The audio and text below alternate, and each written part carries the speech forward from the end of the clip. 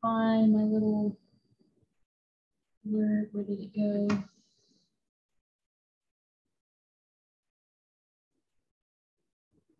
All right. Welcome to the webinar today. My name is Lee Ramey. I'm the Youth Services Consultant at the South Carolina State Library. Today's webinar is made possible through an Institute of Museum and Library Services grant. As you just heard, we are recording, so we will send this link out later. And what else do I need to say? I keep losing my bio. Hold on. Need to read my bio. Huh? You don't need to read my bio. You want me to read your bio? How will I introduce you then? Well, I feel like I have to read, let me read just a couple snippets of it because the last part is funny. And I'm trying to find, sorry guys, hold on. I've got way too many tabs open here.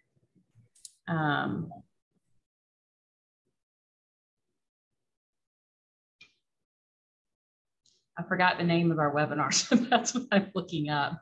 Operationalizing diversity, there we go, equity and inclusion into action.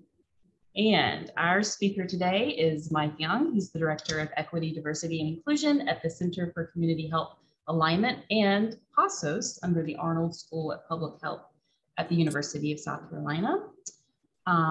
He was the co-interim director and director of capacity building at PASOs, where he worked to strengthen South Carolina's Latinx communities.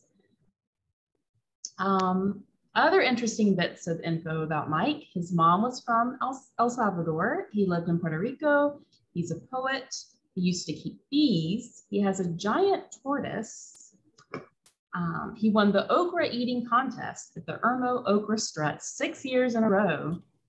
And he is the singer of a socially conscious rock band called The Haves.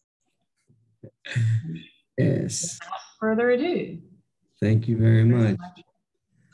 Hello, everybody. Thank you, everybody, for the invitation to speak to you about diversity, equity, inclusion, and working with Latinx individuals specifically. And yeah, thank you for all the great work you do of guiding imaginations to arrive at new ideas and realities. So as I go through this presentation, just make sure that I stay on point in terms of like, I want to make this applicable for you, right? And if I'm not getting to the areas that you want more information on, please just throw a question in the chat or even interrupt me.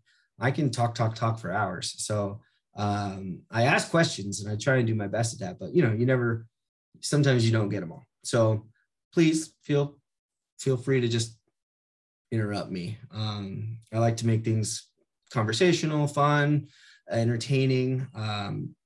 If you can turn your camera on, I like to see faces. It makes you feel a little more personable. And I got jokes, so I like to see the laughter when those hit. But yeah, today's presentation is called Operationalizing Diversity, Equity, Inclusion into Action. And we're going to talk about basically things that we've learned, what we can share, how we can make things better, stronger, connecting, and reflect a little bit on our own positionality in society and what that even means. So yes, I am part of the Center for Community Health Alignment, which has PASOs in it. And PASOs is a statewide nonprofit that supports the Latino population.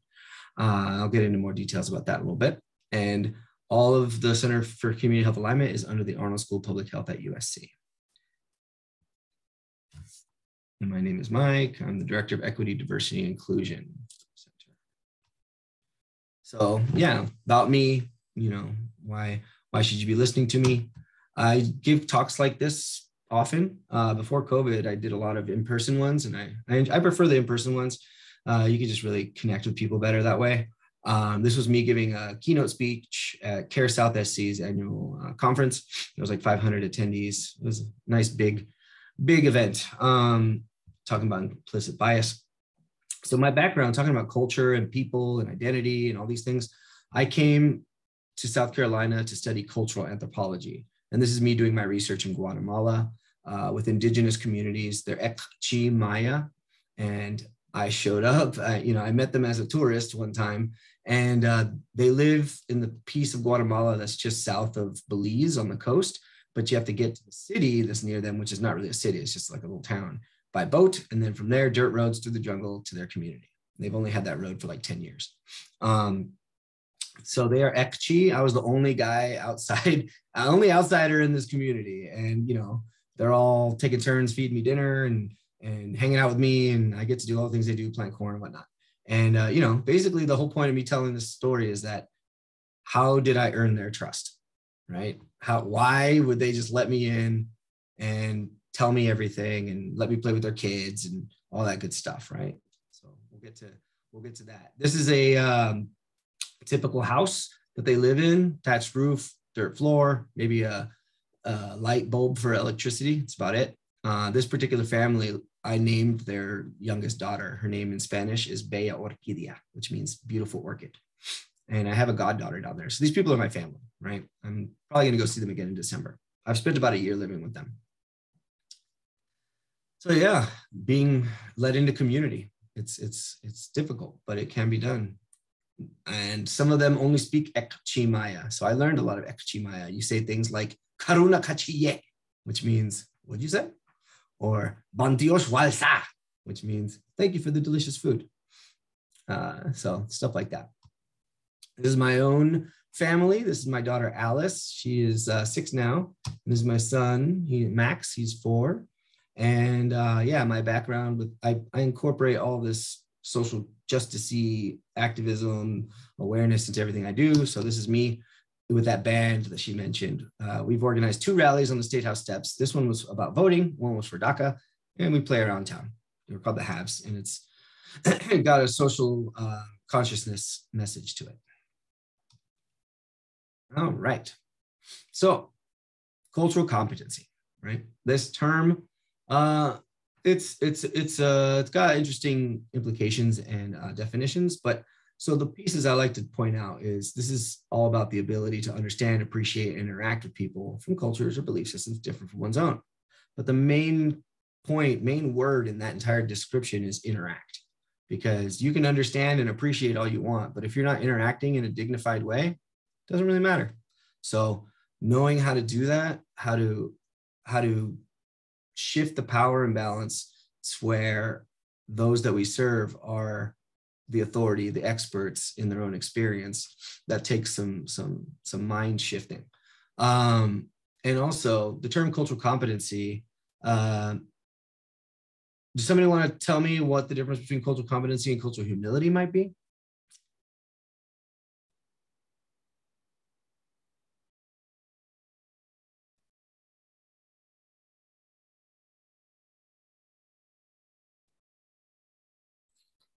Without knowing too much, I would say that humility would be maybe understanding that you don't know everything and be willing to learn. Yes. Absolutely. Competency has this connotation that, like, okay, we did this thing, check, we did that thing, check, done, right? I am competent. I can, run a forklift, and I can also interact with people of different cultures. Check. I'm qualified. Put it on my resume. Not exactly. Cultural humility is a little bit less definitive. It's a little bit more of that, yeah, there's always more to learn. You don't know everything. You can't walk into a community and pretend or act like you're the authority, especially on their own lives. So making mistakes is part of it. And you need to make mistakes. That's how you learn. And people are gracious about mistakes. People are very scared to make mistakes. I don't want to say the wrong thing. Say the wrong thing. And then find out that it was the wrong thing and don't do it again. People are cool about that. We're talking about everything here. Pronouns, talking Hispanic, Latino, whatever the term is, ask first if you want. And then if they tell you it, use that. But essentially, yeah, there's always, you got to be vulnerable to knowing that you're going to laugh at yourself. And I mean, I made so many mistakes by going into that community and just being ridiculously over-prepared, too detailed, to just clumsy, all sorts of stuff. But laughing at myself and laughing with them, that's probably a big piece of why they got, why they let me in and were my friends. So if we're going to talk about culture, we got to think about it in terms of this thing. It's really hard to define, even for an anthropologist, right? Every anthropologist almost has their own definition of what culture is. So these are just facets of what culture is, because asking somebody to describe their culture is like asking a fish to describe water. You know, it's just everything that you do, everything around you, you know, you don't think about it, right? But what culture is they're patterns of behavior that are common to a group of people. And that can be regional, it could be virtual, right? Virtual communities. But for example, then there's different sizes. There's American culture, there's Southern culture, there's South Carolina culture. When I first moved to South Carolina, so many times I heard, did you know we grow more peaches than Georgia? We're very proud of that here. And so that's part of South Carolina culture. And then there's also regional within that, right? Columbia, Charleston, Greenville, you know, got your color codings, your purples and oranges and your blacks and your garnets, you know what I mean? You got to know what you got to do to fit in. So that's learned behavior, right? Nobody knows to do these things. Everything about culture needs to be learned. I could be, you know, adopted, raised in Thailand, never known my biological parents. I would speak Thai, act Thai, eat Thai, all those things, because that's all I know. And that's how culture works. It's whatever roots and soil you grow out of. I told you I had jokes, right? So did you hear about who won the Bangkok Marathon? It was a Thai. So other pieces of the culture, this guy from 1920 tried to break it into pieces, and he did a decent job, but it was just him attempting to do that, right? So belief, art, law, moral, customs, knowledge, all these things, it's everything, right? And it changes. American culture, if you were to describe American culture, would you say top hats, buggies, and Model T Fords? No, right? But it was, right? So now that doesn't describe American culture. So knowing that cultures change, they're always evolving, they merge, they blend, they're alive, and everybody experiences it differently. Everybody expresses it differently, and everybody engages with it differently. You know, there's a ton of diversity within all cultures. Latinx culture, I mean, we have like 24 countries, and each of them have their own unique identities. I'm from Nicaragua, you know, and sometimes Latino doesn't even work, or Hispanic, or all these terms. None of us use these terms in our countries. When we get here is when we have to use these terms. So it's kind of like, here's the buffet. Which one do you pick? So we'll talk about the meanings behind the different terms, but just know that in their own countries, they typically refer to themselves as something else. So areas of difference between cultures that you can observe: individualism versus collectivism. Think about it in terms of like, pull yourself up by your bootstraps. You earn what you keep, work hard, get ahead. That's very much American idealism, meritocracy, right? You'll get ahead if you try harder. Collectivism is more along the lines of like a principal doing Tai Chi with the whole kindergarten class, seeing themselves as a unit, seeing themselves as part of something bigger. These are all culturally defined. Same as masculinity and femininity, right? In Guatemala, those guys walk around planting corn with these satchel type purses that could be bright pink, bright purple with their names all over it. And they use it to plant corn because that's where the corn seeds go. If I were to walk around here rocking a pink satchel purse bag, I might get some funny looks, right? People might think, oh, that's a feminine trait. Why is that man wearing that purse? But in Guatemala, no, nobody bats an eye. That's a farmer just doing his thing. So these things are defined culturally. We have defined them. Power, distance, hierarchy, and authority. That's like, who feels comfortable saying, let me speak to the manager, right? That is cultural. Feeling confident enough to do that. Looking people in the eye. Those kinds of things are cultural. Time orientation. We Latinos get a lot of ding for this one, but it's not just us, right? I know here in the States, our time orientation is early is on time is late is unacceptable, right? But in other parts of the world, it's a little more flexible. And so, but it's not just us. Like I said, my buddy went to Greece and got on a bus just to go somewhere. And the bus driver just pulled over randomly, got outside and started smoking a cigarette. Everybody just had to wait.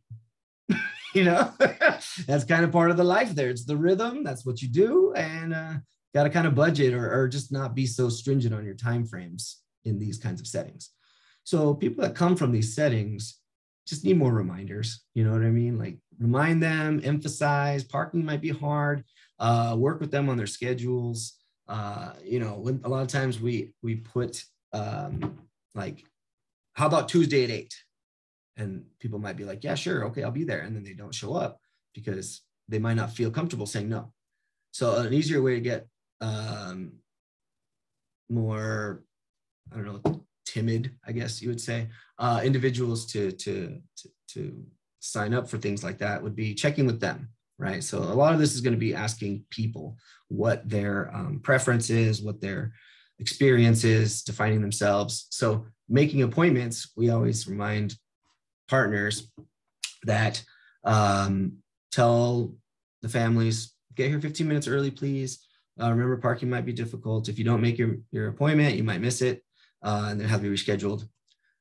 It's just not part of the rhythm that some people are used to. I went down to Mexico. I was living there for a while, and I went to a 9 a.m. workshop. And I showed up, nobody was there. And they were like, pushy Americans. So it's just different elsewhere.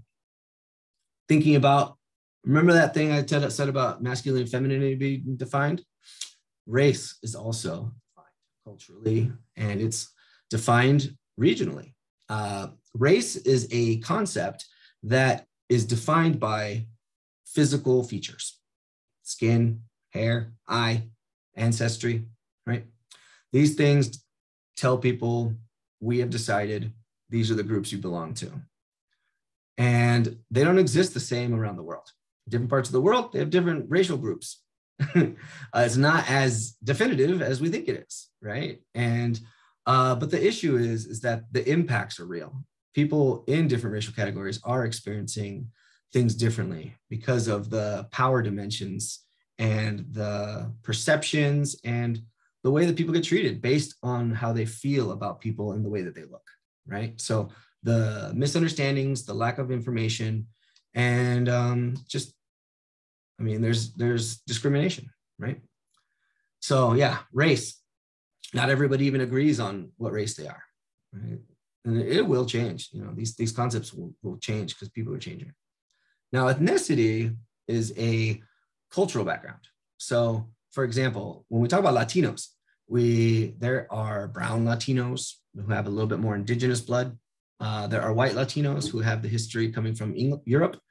There's Black Latinos. You know, the transatlantic slaves trade predominantly landed in Latin America, right? Out of the 4 million humans that were extracted from Africa, only 10% went to the United States.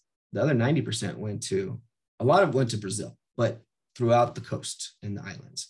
So we have Black Latinos, we have Asian Latinos, we have Hindu, Indian, they call them Hindu in Latin America for some reason, but they're Indian, from India, Latinos. And the reason why they're Latinos is because they've spent enough time there, generations. They get the rhythm, and they will kiss you on the cheek. They will stand certain distances from you. They will, you know, go to their grandma for this and that, or whatever it is that's makes up part of that aroma that makes up the ambiance of culture that defines Latino-ness. You eventually gulp it in and it becomes you. The term nationality, now that's a different one. That's dealing with nation states, right? United States, Nicaragua, Luxembourg, these are nation states. If you live in these, if you're a citizen of these, that is your nationality. I find it a little irksome when I see somebody who could be brown, Black, Asian, and then somebody says, what's their nationality? For me, it implies a little bit of they don't belong here. Where are you from? You know, so using that term correctly is important. Any questions? All right. Not really a question, sorry.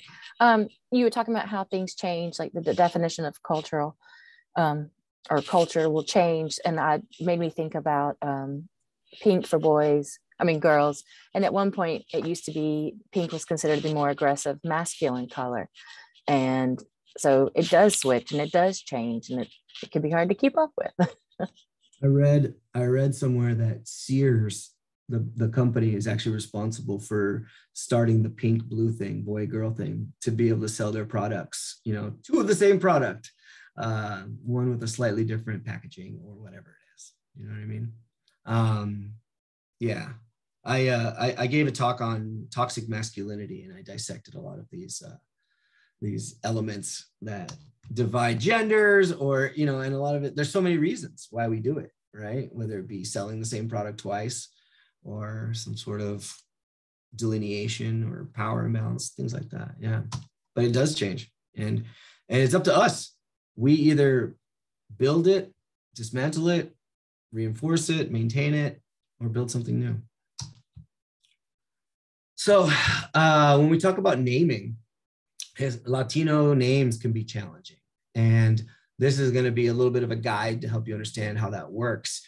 It's pretty much a patrilineal kind of format, I would say, structure. So you'll see the dad's names, the patrilineal names are going to be on the left in red, and the matrilineal names are going to be on the right, the mom's name. And then the child's name is going to be dad's name, last name in the middle, and then mom's last name on the outside, like this.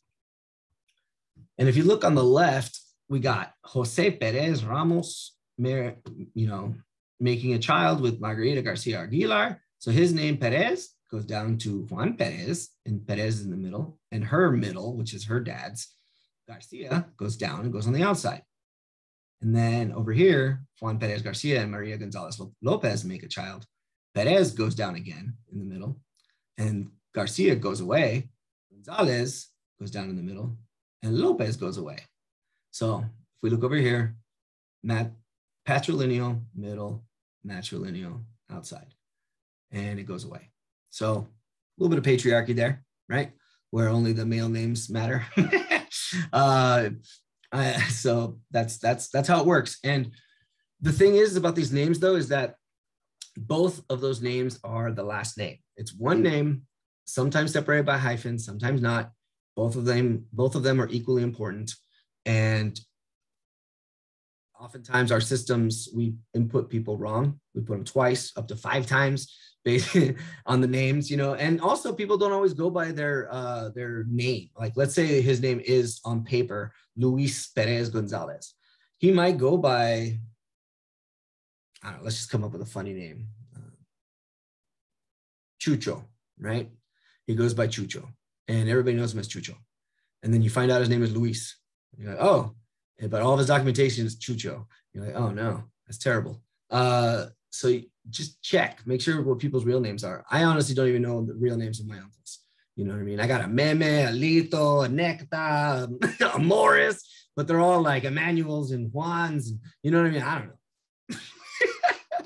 know.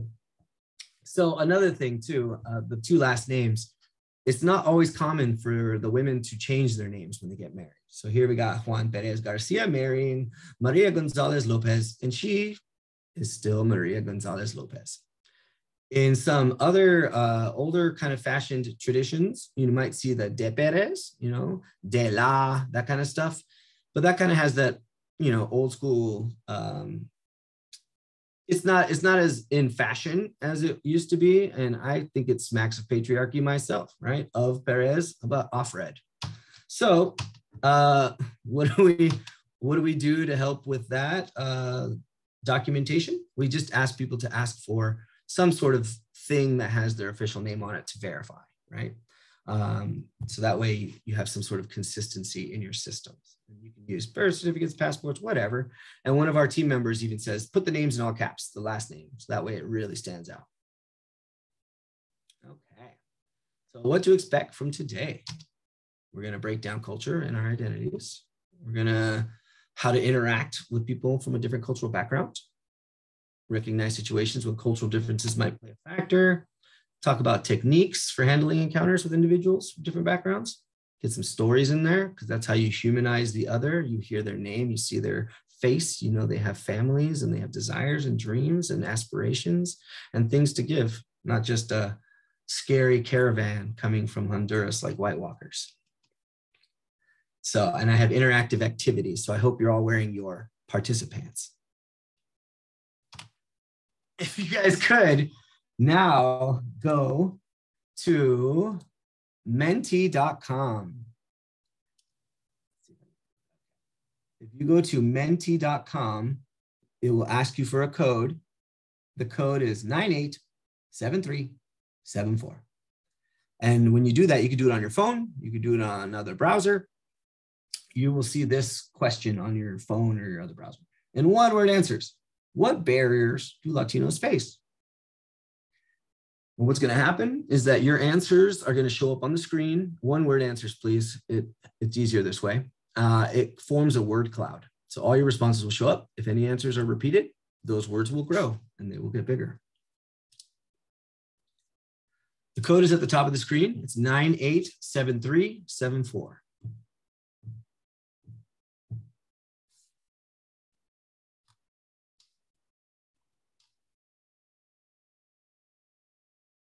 No problem. And how many people we got on the call? We got 22 people on the call. Cool. Down here, it'll tell me how many people have done it. So there's going to be a trivia game after 2 questions. So you're going to want to get in on this action. It's legit. It's fun.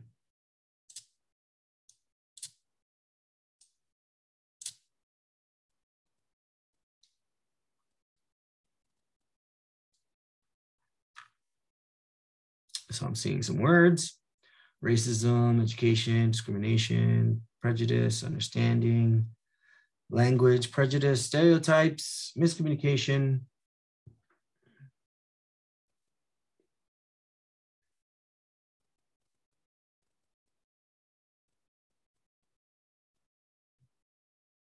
Cool. Yeah. Interesting. Typically language is always the biggest one, which is, it's kind of cool to see a different word in the big center this time. They're all right. Don't get me wrong. All these answers are correct. And the thing that in public health, this doesn't have too many examples, but like a lot of times when I do this, I see things like access to resources, transportation, insurance, documentation status, mental health. And what I point out is that all of those other things, all the things besides language and whatnot, they impact health, right? These are the social determinants of health. So it's the environment and the lived day-to-day experience and all the factors affecting it that impact health. 70% of health outcomes are unrelated to health, not like being predisposed to a certain ailment or being sick outright. It has to do with all these pressures, anxieties, and income and poverty and nutrition and education and transportation. All these things compound and make health outcomes disparate, right?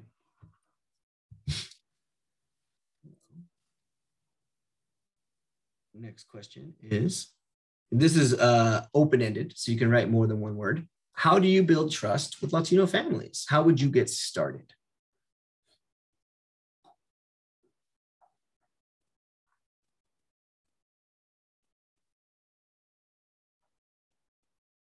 Yeah, share a meal. Good stuff.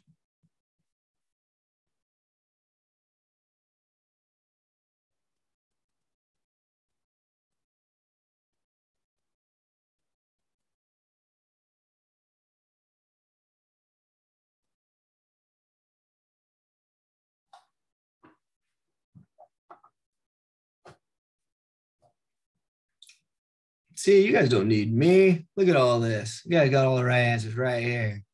But yeah, I especially like share a meal. Absolutely. That's a nice one. You might not get the opportunity to do that all the time, but if any of you have interacted with Latinos and they're what do you call it? Appreciative of you, you might be given a gift of something edible, right? Something they cooked, something they grew. They might just be like, here you go, thank you. And I deal with a lot of people who go into the homes of families, and I understand there's policies in place where potentially you cannot receive gifts, or even you're not comfortable eating whatever and these gifts and foods, right? I get that. Dietary restrictions, whatever. What I do want to point out with this is that act of giving that they're doing, find a way to accept it. And one way you can do it is saying, oh, thank you very much. I'm actually not hungry right now, but I'll eat it later. Can you package it, or I'll just hang on to this for later, right? At least that gift was received and that relationship is strengthened. So yeah, that's just one big pointer.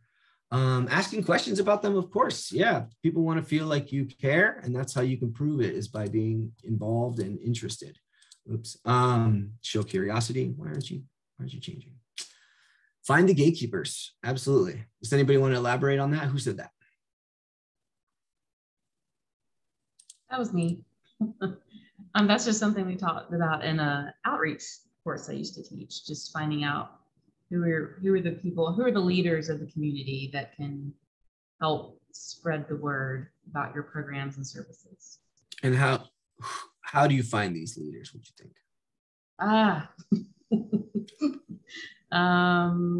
Let's see. You go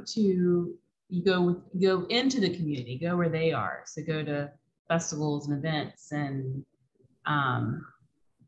invite yourself to those types of things. I'm putting you on the spot. I know. I'm sorry. But yeah, step one, call PASOs, right? We'll hook you up. Everything we do is free. And then also, yeah, the leaders in communities are surprising where they exist. I mean, it could be a restaurant owner. It could be, it's the people that everybody go to, right? The reliable, trusted people. And you're going to see that PASOs built our entire organization around that concept. Our team, a lot of them were recipients of our services, and then we made space for them and saw their potential and grew roles for them to be more involved. Or they're just those people that care a lot and want to do something, and they mean it. So they do all these things that you're saying here. They show curiosity. They're willing to learn. They are warm and open and patient, and they spend time. So it's one of those things that you got to find these people. This isn't something you can train. This is something that's in people. You either are this kind of person or not. Like we tell people, okay, you want more people, more Latino Spanish speakers coming into your office, your clinic, your library. Getting a bilingual person, cool. But they better be a nice bilingual person, because sometimes bilingual people are jerks.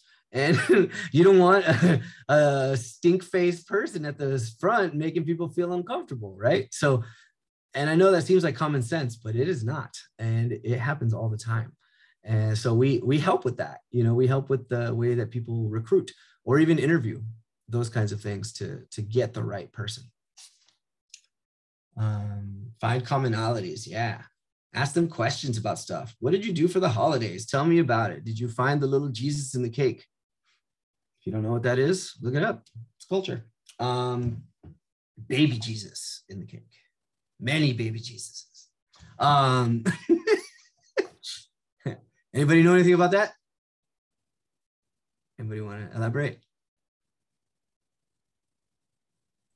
I know about the baby Jesus and the king cake. Is it similar?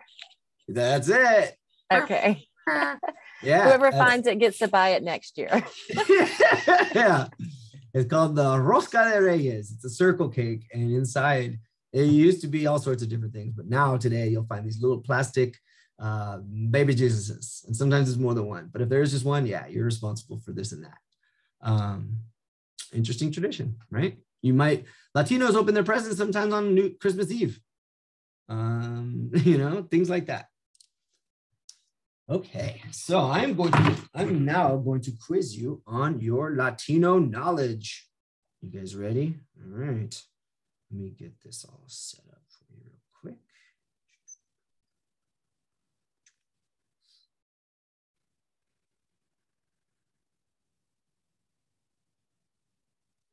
All right.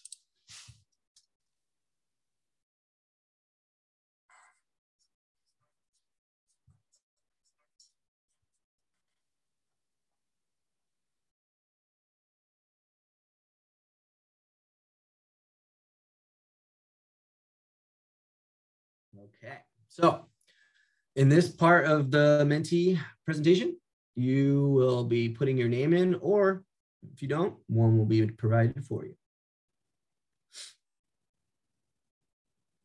And then you will compete by getting the answer correctly in the shortest amount of time and get the most points. I think there's 7 questions. Whoever has the highest score is the ultimate Latino expert.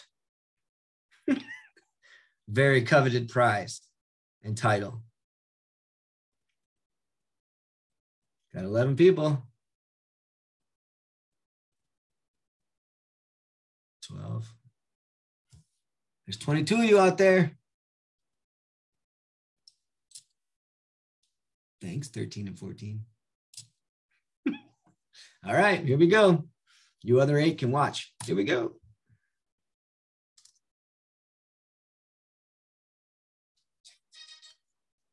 Name this song. If you know Latino culture, you know this song.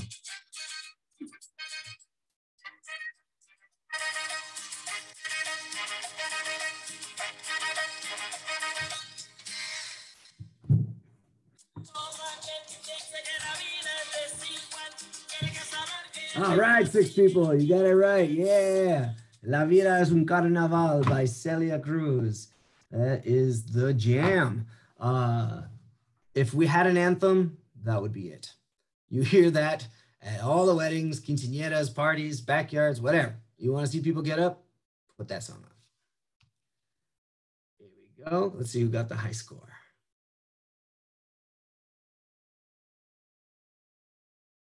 Earthman. All right. I'm rooting for Earthman, the strawberry. Let's go. Next question.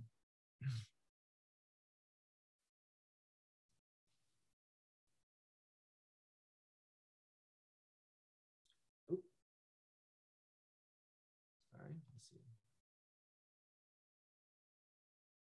Okay. What is the largest minority group in the United States?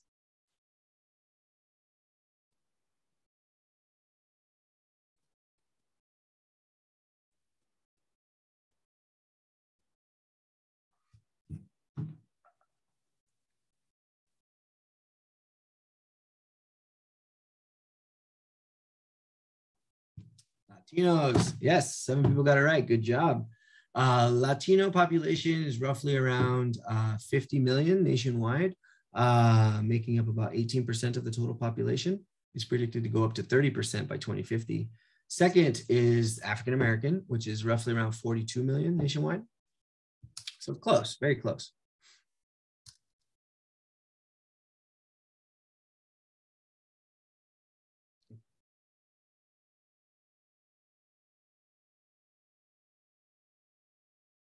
What happened, Earthman?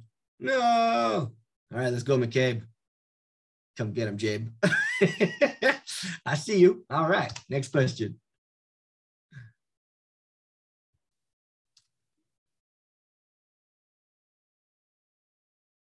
South Carolina has the 3rd fastest growing Latino population nationwide. True or false?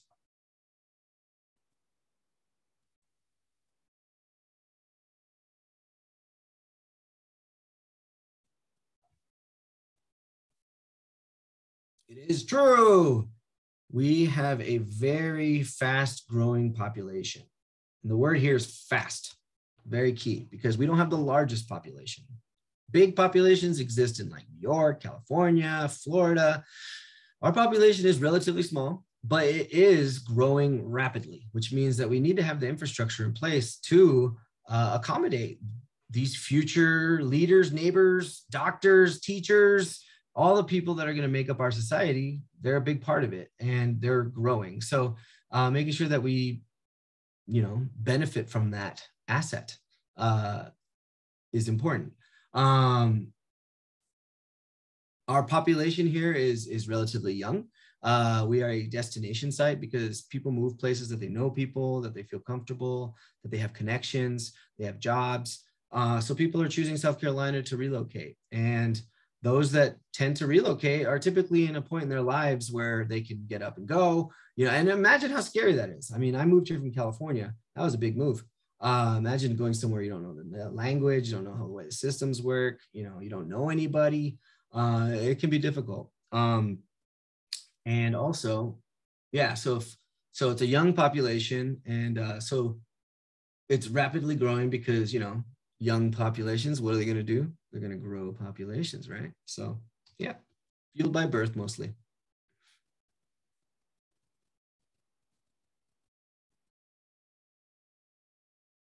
Ooh, hanging in there, McCabe. by a thread. Okay, keep it up, keep it up. Next question. And you can ask questions in the chat too. I see it. What South Carolina county has the highest Latino population?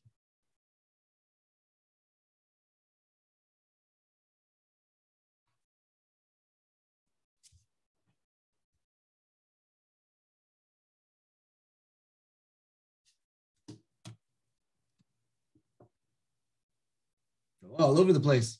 4 people got it right. It's Greenville.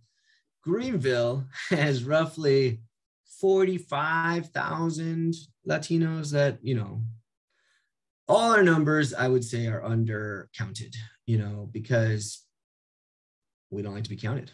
And there's a lot of fear involved, right? Oh, yeah, we'll talk about the low country in a minute because the saturation is higher in the low country. That's the difference. Greenville's a big town, right?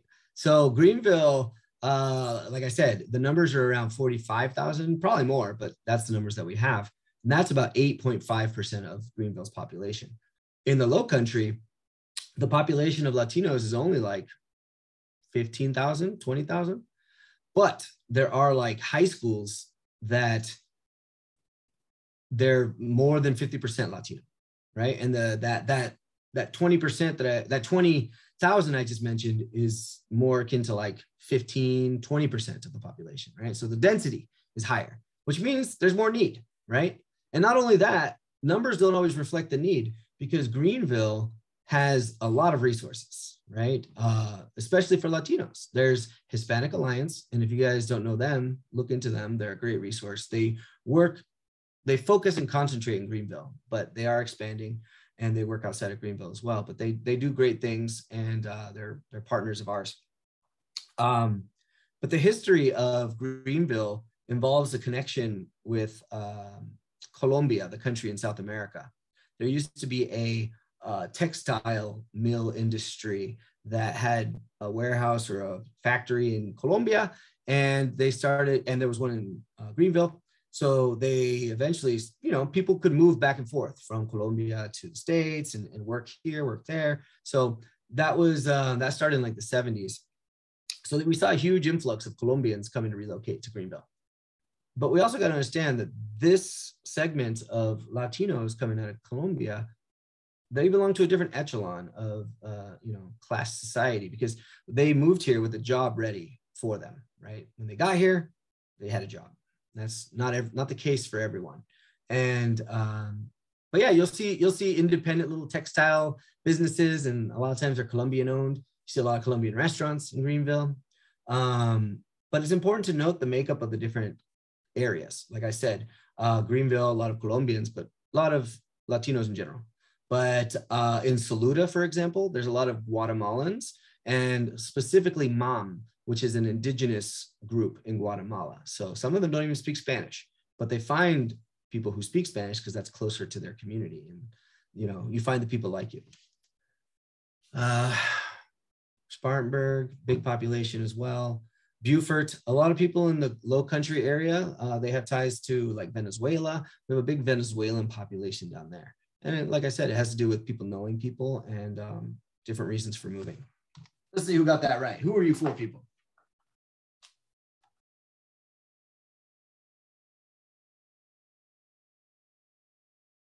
Oh, nice. All right. Sealing that lead, McCabe, with an over 1,000-point lead. But you never know. You never know. All right. Question 5. Here we go.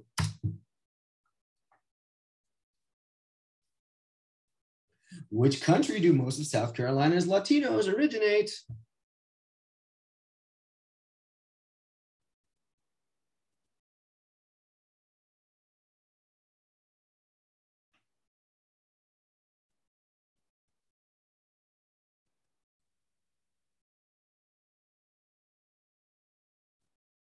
I got you with all that Colombia talk, didn't I? So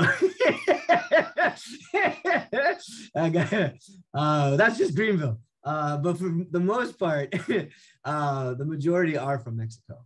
Does anybody want to take a guess why?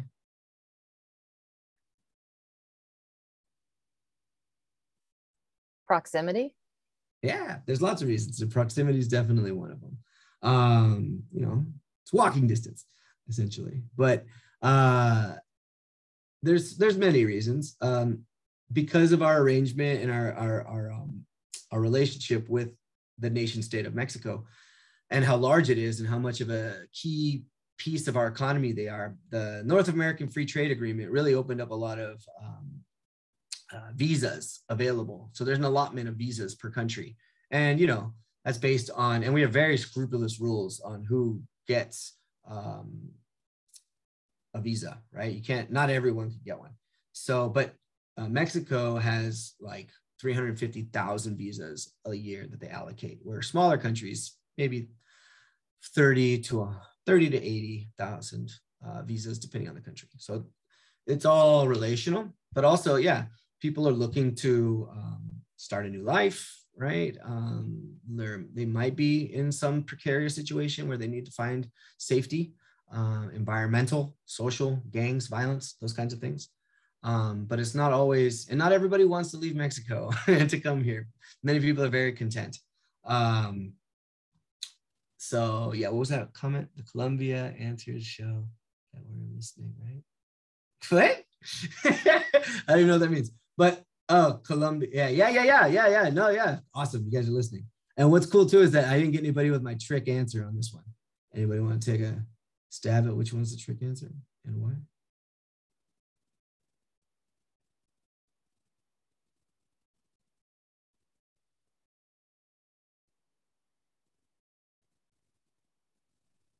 Puerto Rico. Yeah, why? Can't get away. You can't. Nah, you're still on the hook. Come over.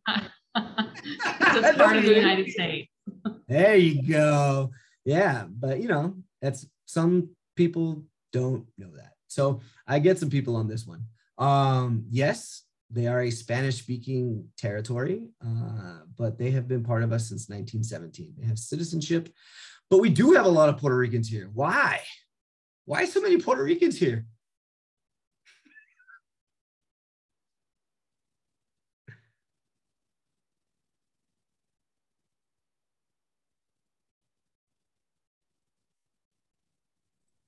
Similar environment, like Yeah, weather? lots of. I will give you guys a long silence when there's a lot of answers. So yes, similar environments, weather, by like hurricanes could push people out, right? They know people, that kind of stuff. But also being a citizen allows you to do what? Yeah, mute McCabe. I saw you though. Travel. Yeah, travel, but also join the military, right? Oh, yeah. Joining the military. And so we have a lot of service people that relocate to places that have bases. So we have bases. And so for that reason, you might see some Puerto Ricans showing up. See who got that right.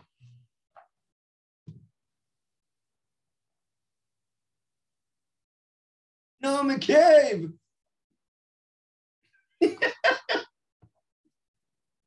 Woohoo! You still got 1,000 on Bill. So here, you got 2 questions left. Better keep it. Here we go. Next question. What percentage of South Carolina's population are Latino? I threw out some. I might have even thrown out the answer.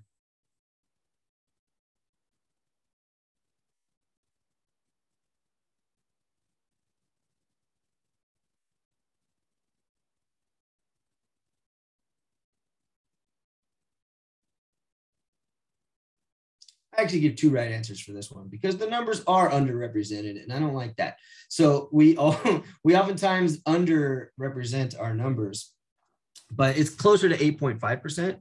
And because of the growth of the youth, those numbers are getting even higher. Those are more close to 10 to 15%. So the future is going to be much more Latino here. And like I said, it's not the largest number, like it's about 300,000.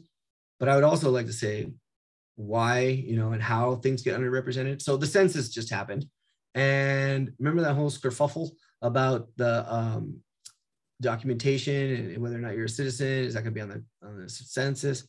Well, even just talking about it, I mean, that shook some people off. You know what I mean? They're not gonna do it. What's in it for them? They don't know that $10,000 goes to every county by each person that fills out the census. That's going to go to their schools, their roads, their libraries, their fire departments. Yeah, no, it was intentional, and it scared a lot of people, and that makes our numbers go down, and it hurts our communities.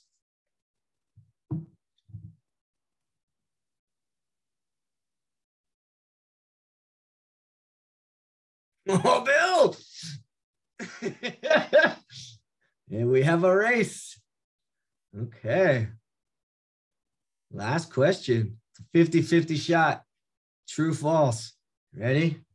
Here we go.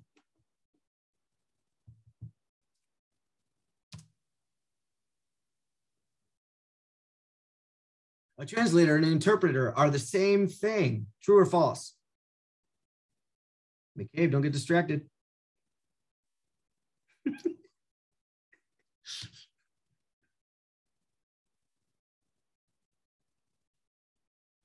The answer is false. All right. Yes, very good, very good. Let's see how fast McCabe and Bill were. I saw her get a little distracted there. I don't know if that cost her some points. Let's see. No, she got some points. Nice. Okay. Oh, winner, McCabe. Everybody give an applause. Silent applause. Hold on, let me mute myself. I'm going to mute myself in applause. Hold on.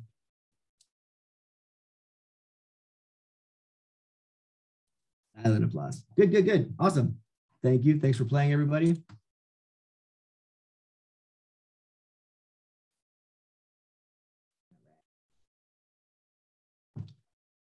All right. So, any questions? Oops. Wow. How did that scroll? Weird. Did you know your mouse wheel scrolls your PowerPoints? I am today years young to know that. So when we're talking about South Carolina, we have roughly 5 million people that live here. The darker counties are more saturated, higher density populations in general. We're talking about all people here. And then the lighter color counties have less people. So when we start thinking about resources, how do you think this map overlaps with a map of like resources? What would you think?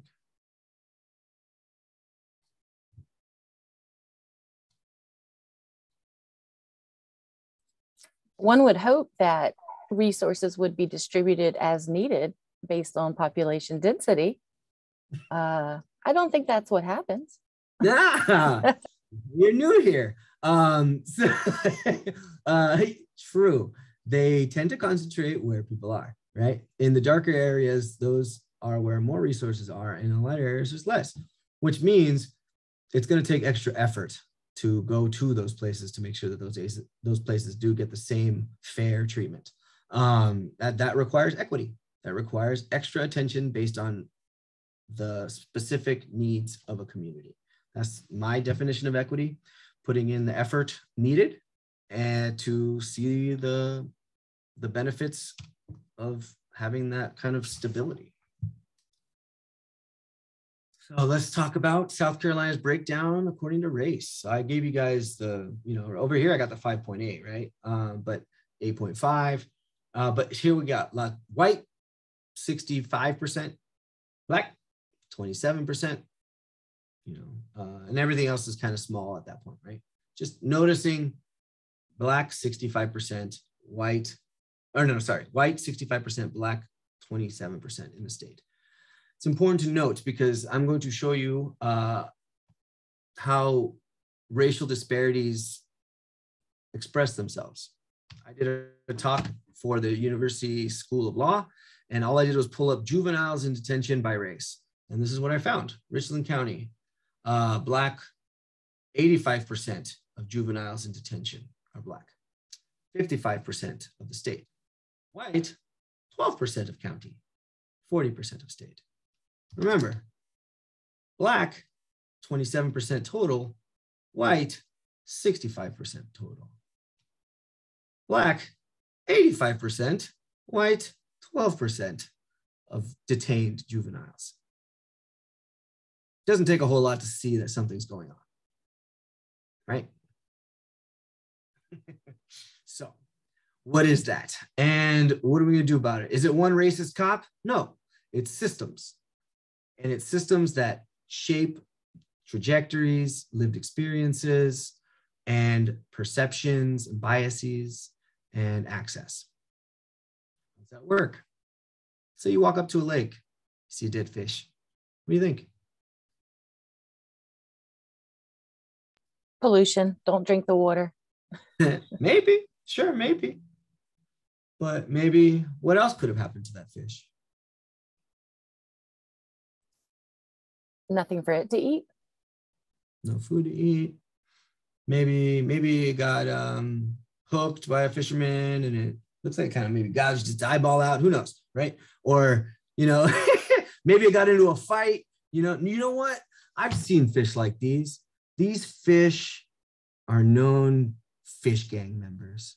You know, they do fish drugs and do fish bad behaviors. You know, it's actually the fish's fault that this happened to them, you know, because it's just the way that it was raised. You know, it's just the way that fish are. And then you might walk up to a lake and see this. 85% fish.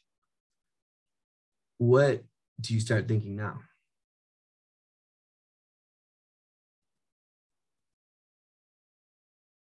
It's more of a problem with the environment and the surroundings rather than one fish. Yes. What's in that water? Where's that water coming from? What feeds into that water? What is going on with the system? Latino children, 37% of children, 37% of Latino children in our state live in poverty, compared to 23% overall. Huge disparity there.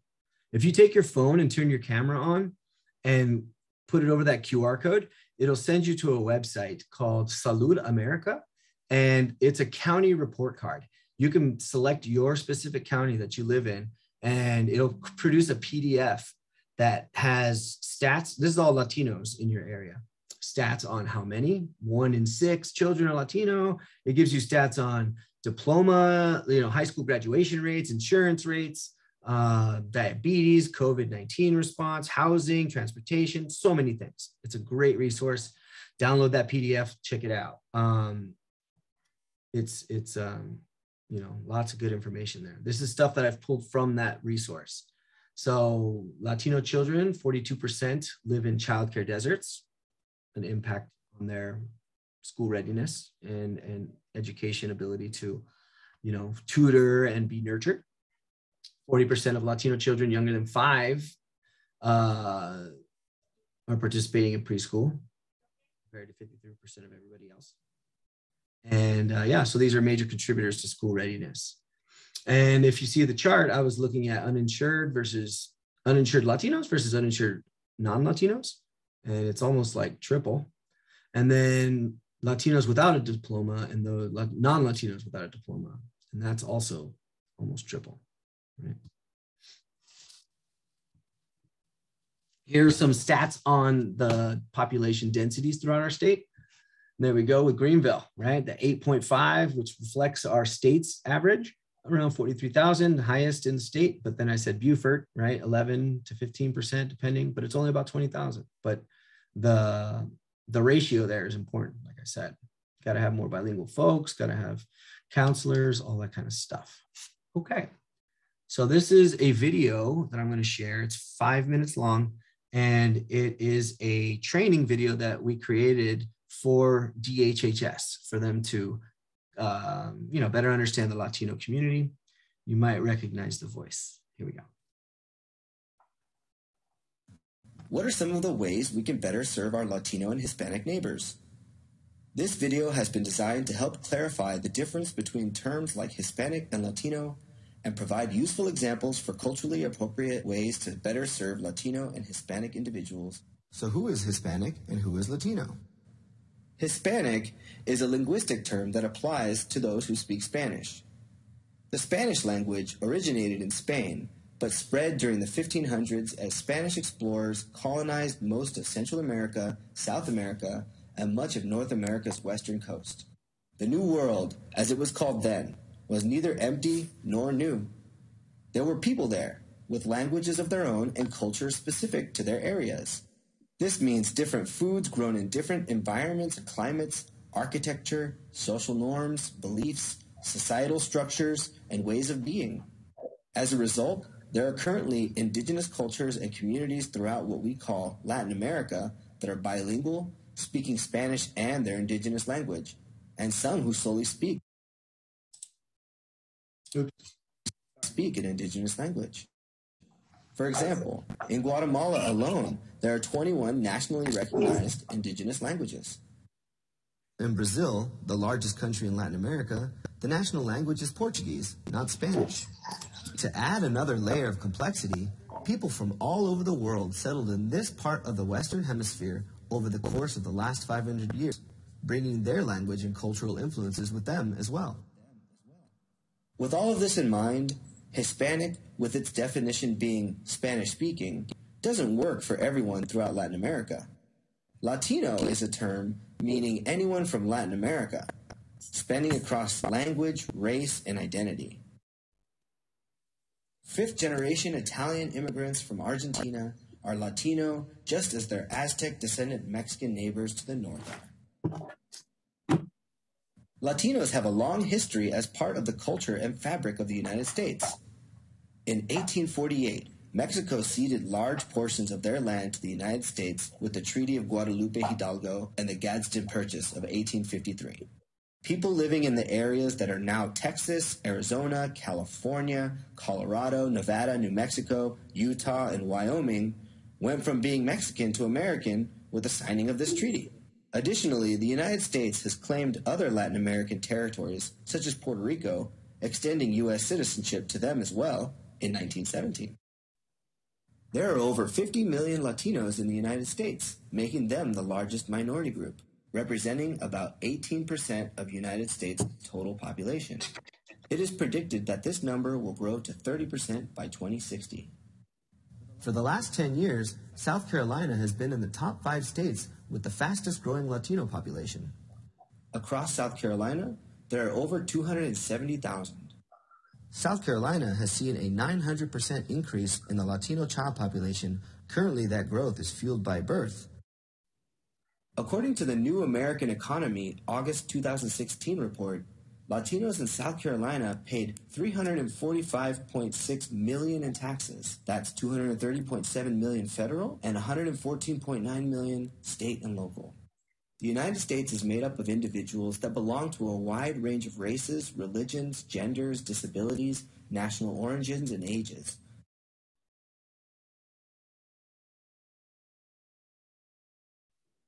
Individuals who have limited ability to read, write, speak, or understand English are considered to be limited English proficient individuals.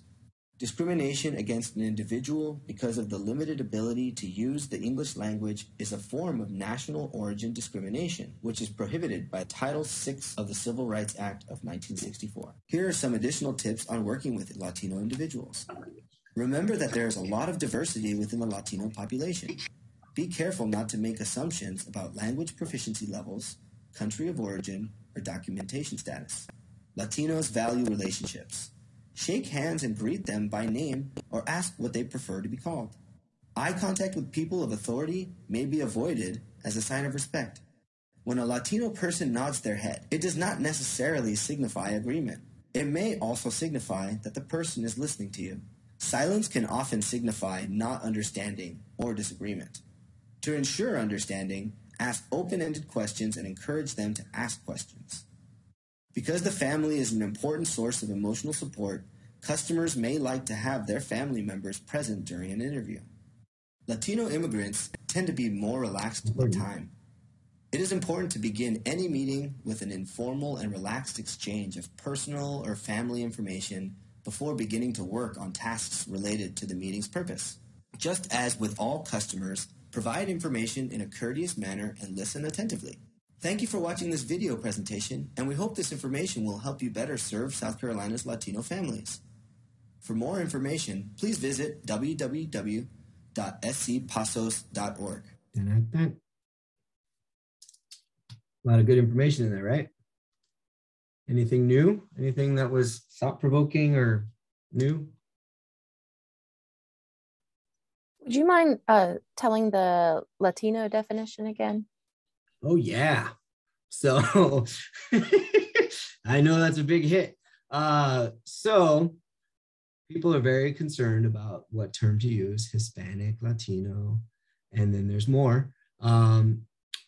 Biggest advice I would say is don't make it weird. Don't make it weird, baby. You know, just don't be like, you know, that one Hispanic family, you know, just be cool. But as a whole, ask, you know, what term do you like to use for yourself, you know? But the definitions are, don't call us late for dinner. That's the thing. Hispanic means Spanish speaking, which means you could be from Spain and be Hispanic, but not Latino. Latino means regional. So anywhere from this land mass, that is Latino, which means you could speak a different language, but be from here and be Latino. Indigenous folks, Portuguese, whatnot. Now we have this other term coming up, Latinx, right? Have you guys heard that one before? Okay, so Latinx is new. And there's other terms coming out, and I'll talk about those in a second, but I really like Latinx to dissect why it exists. What reason does it have to do that whole X thing, right? So I'm a poet, I'm a singer in a band, so I'm going to share with you some of my poetry. Here we go. Latinx marks the spot where a coliseum full of women no longer surrender when a man walks in the door. Latinx marks the spot where patriarchy ends. Let me break that down for you. Let's imagine 50,000 women in a coliseum. The Spanish term for they is gendered, so it's ellas, right? But what if I show up? What? Here I am. Like a what? Hurricane. But in this case, since I just showed up, it's a hurricane. Ha! Yeah. So 50,000 women in a coliseum plus one dude. All of a sudden, it's Ayos. Sorry, ladies, I'm here. You have to be called something else because I'm here. Don't you dare call me an Aya. Oh, you get to be called Ayos instead. Ha, ha, ha, ha, ha, right? Well, that's power, right? There's a lot of power there. So Latinx is like, you know what? We're not going to play that game. We're just going to ungender the language. We're going to put an X at the end. We're going to make space for our trans folks, our non-binary folks, and make it something that doesn't perpetuate this power imbalance between the genders. So that's why it exists. Is it perfect? No. Does everybody like it? No. Will anybody ever like any term? No. So will we keep using Latinx forever? Probably not, but it doesn't really matter. We're talking about it, and that's what matters. So there's another term called Latine with an E at the end. That one, some people are preferring because it's a little bit more phonetic, right? It's easier to pronounce than Latinx, Latinx, Latinx, or if you want to go indigenous, Latinx. But Yeah, that's why it exists. In Latine, there are movements to change the gendered nature of Spanish. So some people are like, don't change our language, da, da, da. But like I said, culture is alive, culture changes based on what people agree upon. And enough people push for something, it'll change. So they're starting to change words like ellos is, some people are starting to use ellas with an ES at the end. So just Latinx is a term that you will hear most commonly used by academics and activists. So know your audience. I wouldn't show up to a gathering of grandmas, Latino grandmas, and call them Latinx. You know what I mean? I would use Latino in that case. Latinas, right? Okay. So what are some phrases that get used that are not great, and what are some better ones? What are you? Where are you from?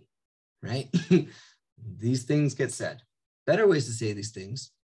What's your background? What is your cultural heritage? Oops, I had other terms there. I had like, how do you identify? What are your pronouns? That kind of stuff. Sorry.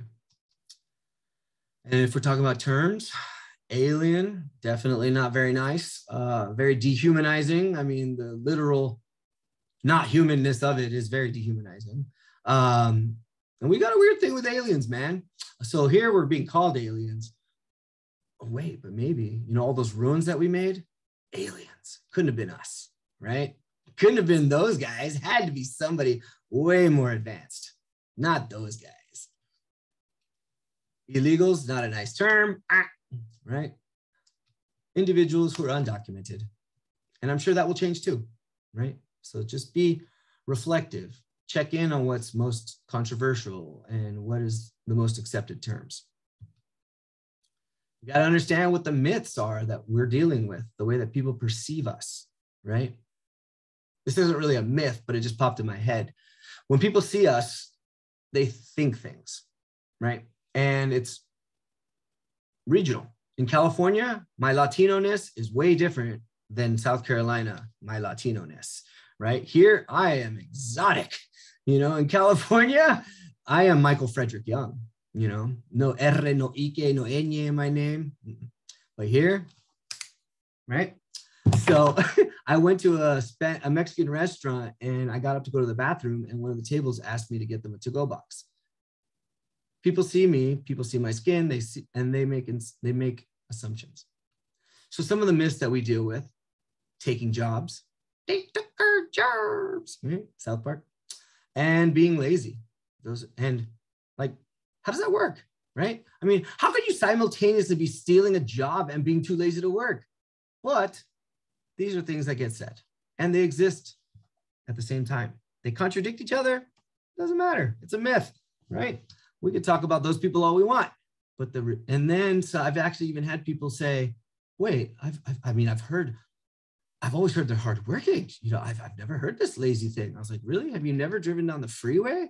Like for $12.99, you can go to the racist relic monuments and buy a $12 towel with Sleepy Pedro with a sombrero on a cactus.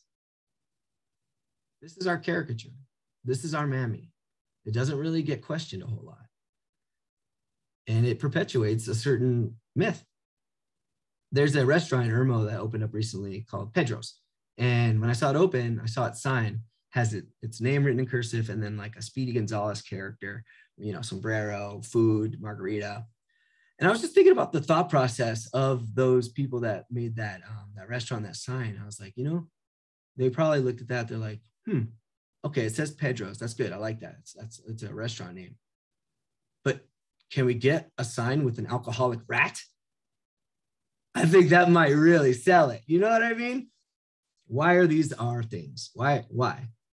So, yeah. But the reality is that immigrants compete with each other for the same jobs and they elevate native-born residents. How do they do that?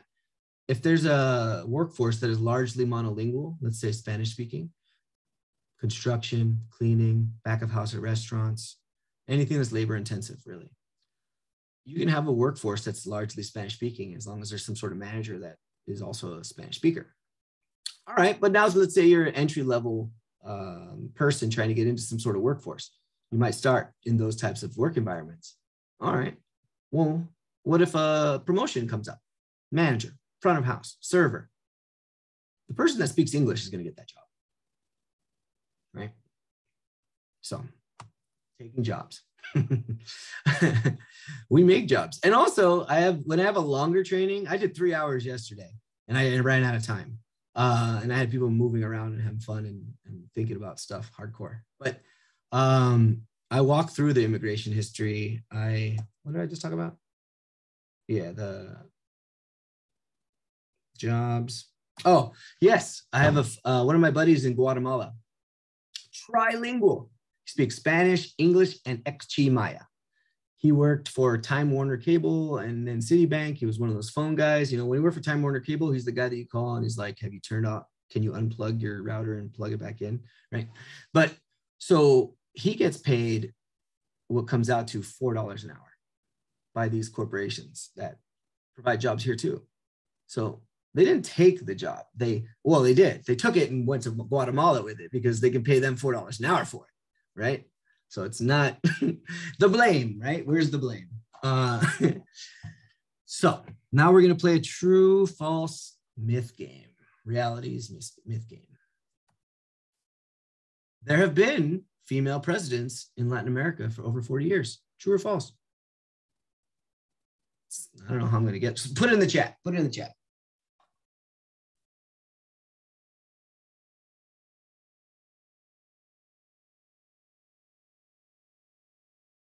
Good job, McCabe. Yes.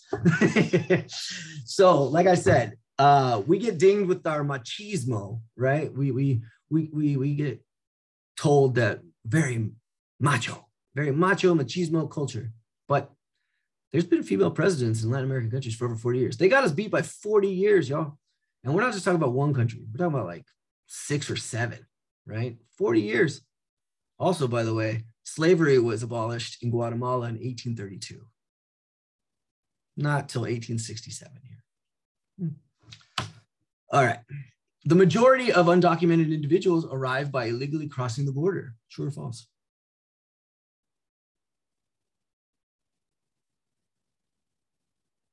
Thanks, Susan. False. Yeah. That does happen, of course. But the majority, like I said, remember those visas that get handed out for workers and stuff? So, you know, they qualify and then they get the visa and they come here and they might have all intentions to do the normal thing. The normal thing might be work in Beaufort for 2 months, go up to Virginia, work in that agricultural field for 2 months, keep going, whatever. There's a path. There's a journey that these people get relocated on when they're visa migrant workers. Well, sometimes the farmers are like, man, Adolfo, you're awesome. I like you. Why don't you and your family stay? I'll pay you. You know, I know your thing's going to expire, but, you know, what do you think? That happens all the time. People just let their visas expire and then they become undocumented and then they have no path to citizenship. But it's a risk people are willing to take sometimes. Farm workers and laborers from Latin America are undereducated.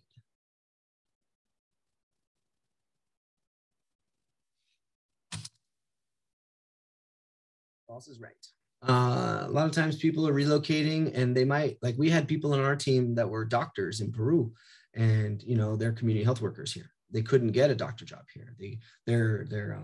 We don't accept all the credentials from other countries, right? So sometimes you have to just do what you can. And because of discrimination, sometimes that limits you to a job that was definitely a few, you know, tiers lower than what you were doing back at home. Age discrimination is not only legal, but encouraged in some parts of Latin America. True or false?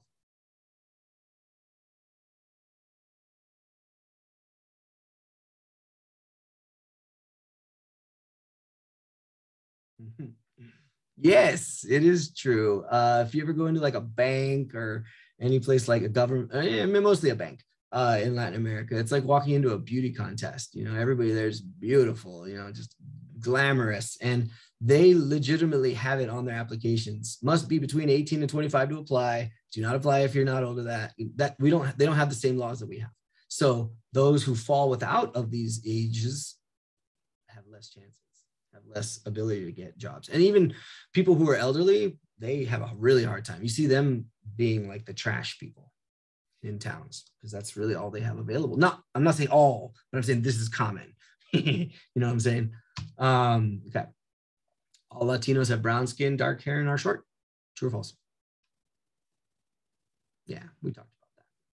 Lots and lots of different Latinos. And the amount of tax contributions by Latino immigrants outweighs government spending on social services they receive.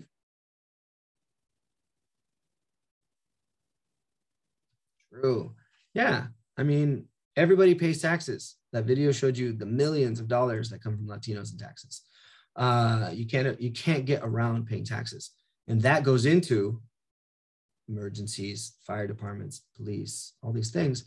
And if you are undocumented, or if you're just discriminated against, you might avoid these things. You might not go to the hospital. You might not call the police. You might not go to the emergency room. So, and the ones that do, and the spending that does get spent, like I said, it's less than those that are contributing. Okay. Microaggressions. Okay, we have options now. Okay. Let me see here. I only have 7 minutes. Let me be selective.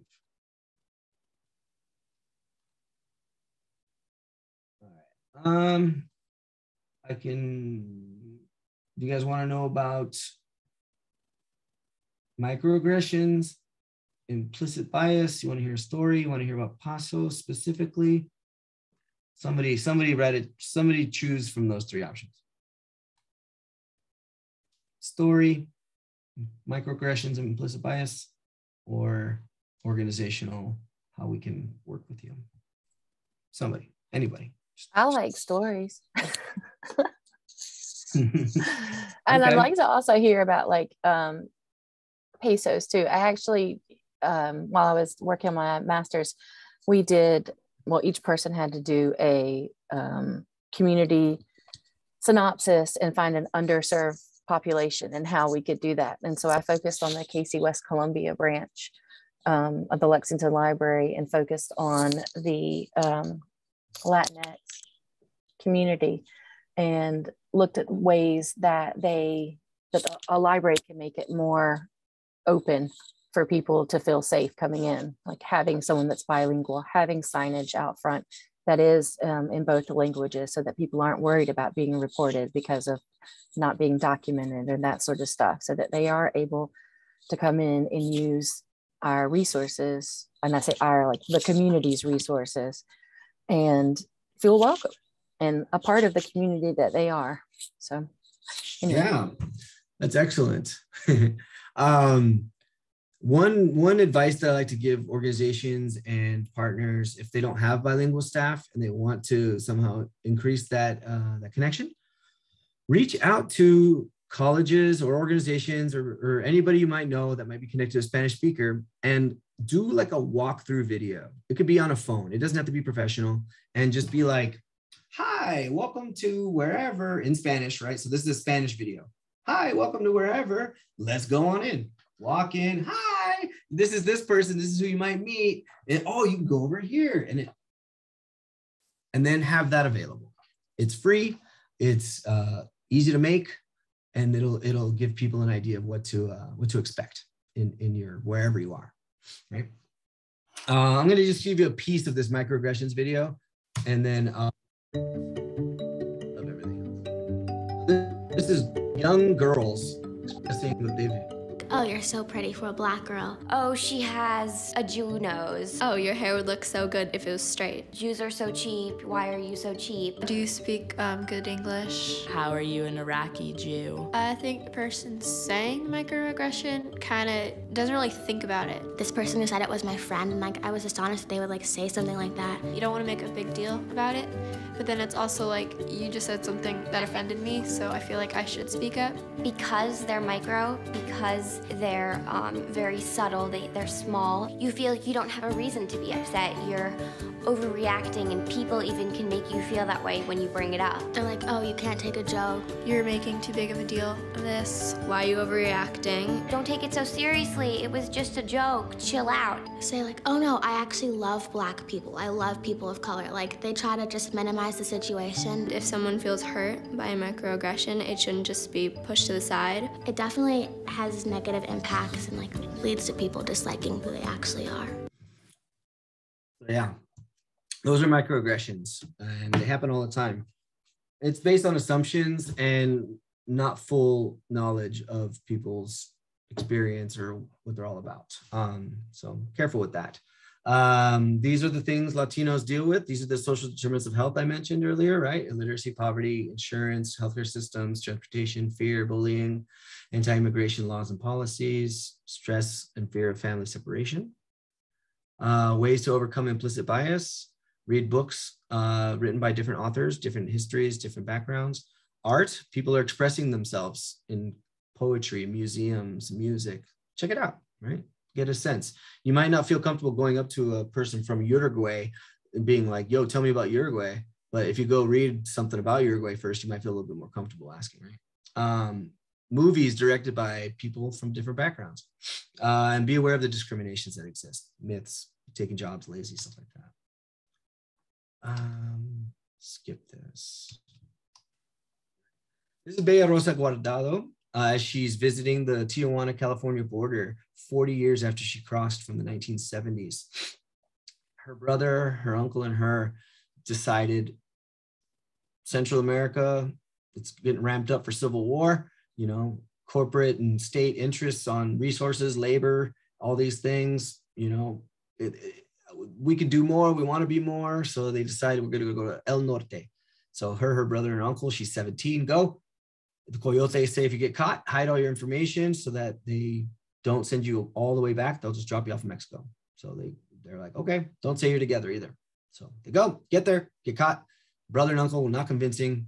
She was left in Tijuana. She was there for 2 weeks by herself, 17, doesn't know anyone, 6th grade education, doesn't speak English. And after 2 weeks of trying every day, pretty much, she met a family that said, if you get across, we'll call us, we'll pick you up. On the 5th try in one day, she crossed, called that number, and they made good on it. And they told her, we'll help you get a job. Looked in the newspaper, found a live-in housekeeper nanny. And it was with a husband and wife and their 2 young sons. So she lived in there, took care of them. And after about a year, the relationship between the husband and wife wasn't doing so great. So they separated. But the dad of the house was invested and interested, and they spent a lot of time together, and he took her to English classes and all that good stuff. Have you ever seen the movie Spanglish? Well, that started to happen, right? They started falling in love. And so she went from being a factory worker to a factory manager to being relocated to Puerto Rico to oversee a warehouse there because she's bilingual now. She eventually became a computer components engineer, and she was part of the prototype team that created the pulsometer thing that goes on your finger from Massimo, earning like 6 figures, right? So that potential was realized and activated and nurtured by people caring, him caring and putting effort into it.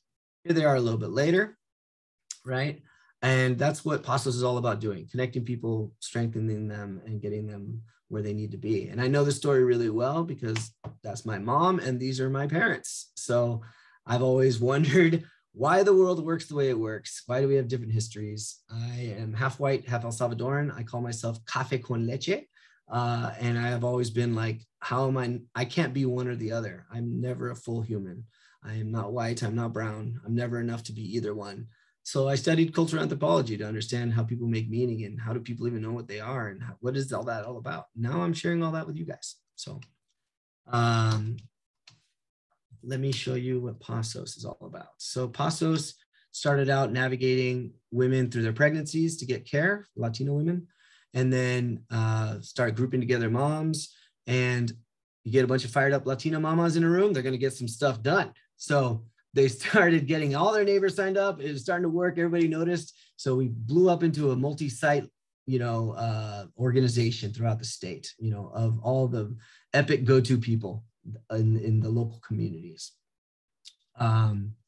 We are community health workers, promotoras. We know how to navigate, healthcare systems, SNAP, WIC, Medicaid. We will sit down with people, do the application with them. We'll check on them, make sure that their application got accepted, set up their appointments, check back after the appointments. It's all about that follow through, right? That's how you develop that trust. So check in, don't just hand a flyer or a pamphlet and walk away. It's not gonna work. So very much intimate kind of relationship you form with your participants, and then a lot of them end up joining the team and doing what you did for them for others. But yeah, we're all around the state. Go to our website, find out where we are, but you can hit me up, ask me any questions you want, and I will direct you in the right direction. So this is just like an overview. I know, but last cool little quotes here. Paulo Freire, love this guy. A change maker is marked by their ability to trust others, to believe in the capacity of others to think, create, build, to know, and to act. The solutions for problems exist in the communities that are experiencing them. Those that are closest to the problem are usually the furthest from the resources. So it is our job to leverage our privilege and our access so that we can create the solutions that they dream of. And one of the approaches that community health workers take, I like this. This woman says, I let them know that I have struggles too. I let them know that they are not alone. I let them talk about their fears. And I offer them encouragement by saying, where you see yourself now is not where you will always be. And I like that approach. It's temporary. There's going to be growth. I'm here for it. I've gone through something similar. That's going to help you build trust. And don't worry about the mentee. But thank you, guys. Thank you. That was awesome. So much good information. Thanks, Mike. Appreciate it. Go ahead and stop the recording.